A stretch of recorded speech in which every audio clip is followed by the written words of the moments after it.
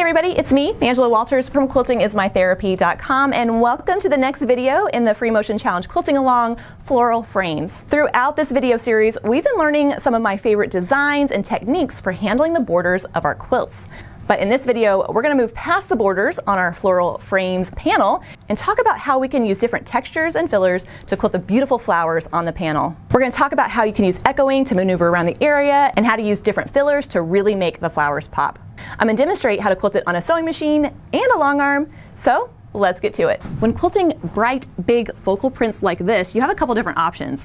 You can either use the quilting to add some detail by quilting along some of the lines in the design, or you can just use a hint of that inspiration and quilt a big flower design over the flower.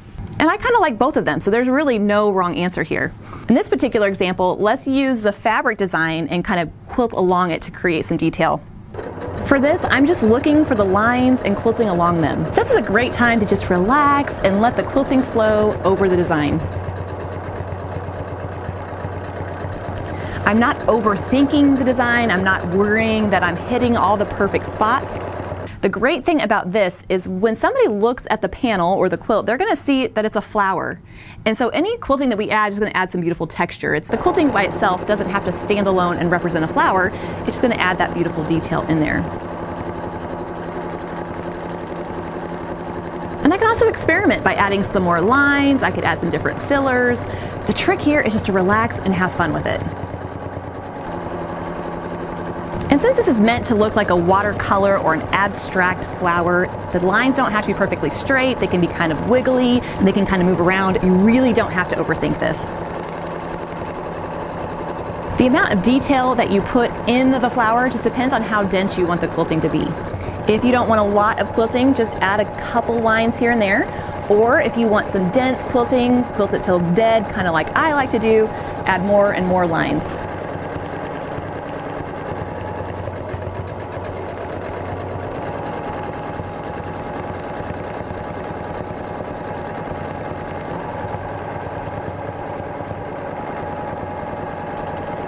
And I'm using this shiny gold thread so that you can really see where I'm quilting. However, if you purchase the coordinating thread collection, go ahead and use a dark blue thread in that area. That's going to let you have that beautiful texture, quilt that flower, without the quilting showing up too much.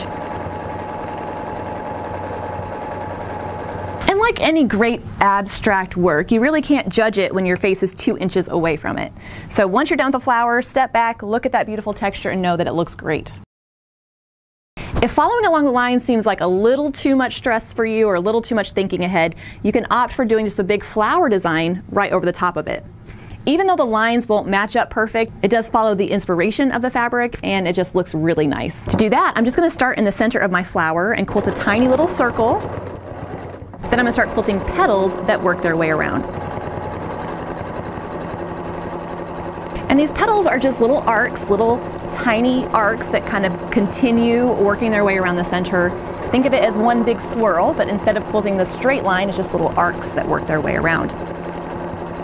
I'm not trying to make one row touch the previous row or build off of it, although you could if you want. I'm just trying to keep the petals all a similar size so that I just have that nice texture.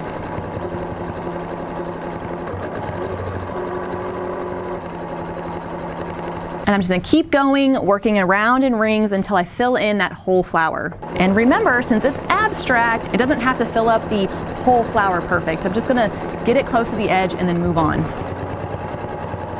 And then when I'm done, I have a beautiful floral, flowery texture that fits the abstract look, but I don't have to worry about quilting along any lines. To add a little more of a custom look to the large flower, you can incorporate some echo lines as well. I'm going to start with a swirl towards the center of the flower, then I'll quilt the first row of petals. Then I'm going to echo around the arcs before moving on to the next row.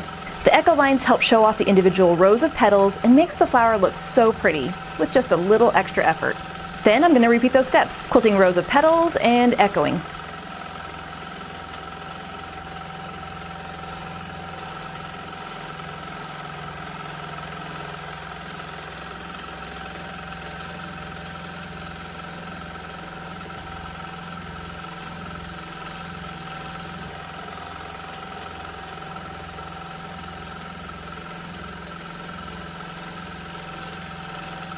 Adding subtle detail to the other flowers and leaves is so much fun.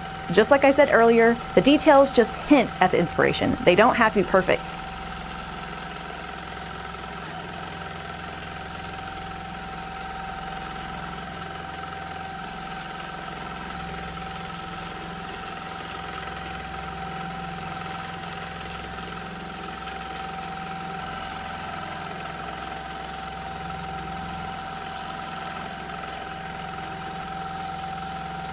Well, now that we've seen a couple options for quilting the flowers, let's talk about quilting some of the background area, and I'm going to demonstrate how to do that on the long arm. To give the quilting a more custom look, I'm going to stitch along the fake seam around the outside and echo the outer frame. While this does take a little more time, I love how it accentuates that frame and helps separate it from the filler. Of course, this step is optional. You could skip this part if you want. I designed the panel so that the leaves and flowers overlap the frames in some places, and I'm going to use those areas as a way to transition between the echo lines. When I run into another leaf, I can outline them with the quilting to help make them pop.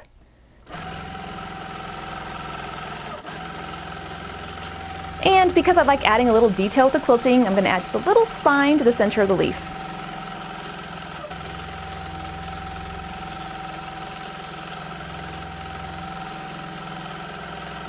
Then I can quilt along the edge of the design to resume my echoing. Traveling around the leaves allows me to easily move from one section to the next. But you could tie off and start a new line of quilting, or just quilt the echo lines right over the top of the leaves. Either one is fine. I'm quilting the echo lines, so it's about ½ an inch or so away from the frame, but you can make the spacing more or less depending on your preferences.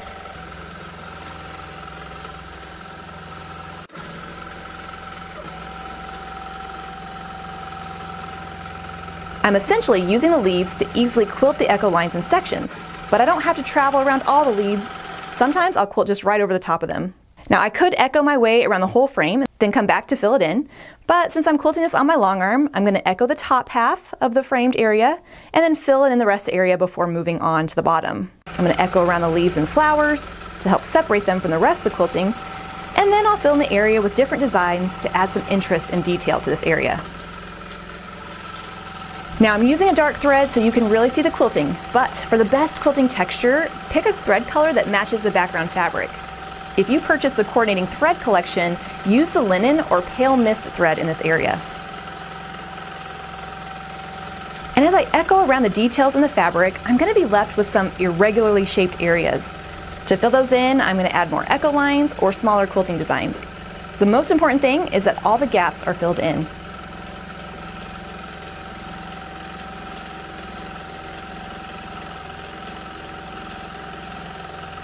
I love using a lot of different quilting designs because it helps prevent me from getting bored, but you can use just a single design if that's easier.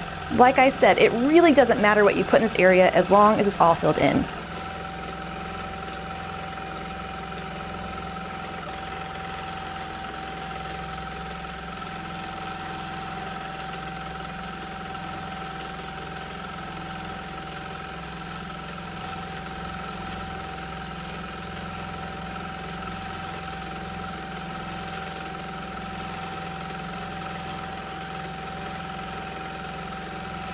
And I also love using traveling and echo lines to help me maneuver my way through the area.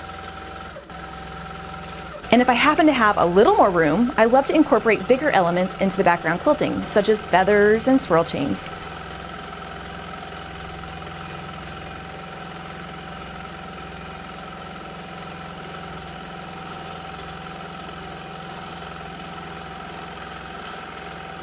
It may look a little over the top, but I promise if I were using a blending thread color, all you would see is the texture of the quilting with just a little hint of the different designs. For an easier option, you can leave out the echo lines and all the different designs and just fill in the area around the flowers with an all-over design.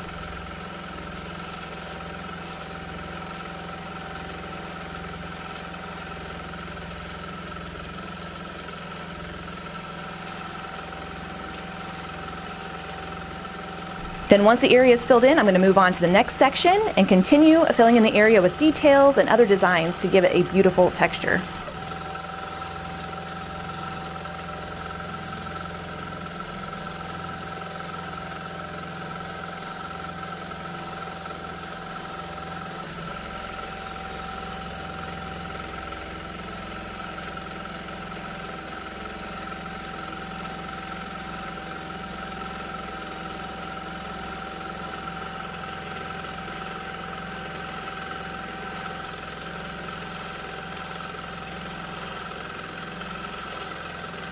All right, now it's your turn. If you're quilting along with me on the custom panel I designed for the challenge, quilt the flowers and the areas highlighted in red with the designs of your choice. You can make it as simple as you want by doing an all-over floral design, or you can get more intense and do some thread painting. The choice is up to you. And as always, I've put together free quilting diagrams and tip sheet that will cover some of the content that we talked about in this video. All you have to do is click the link in the description box below or scan the QR code. Well, I'll be back soon with the next video in this challenge. Until then, everybody, happy quilting.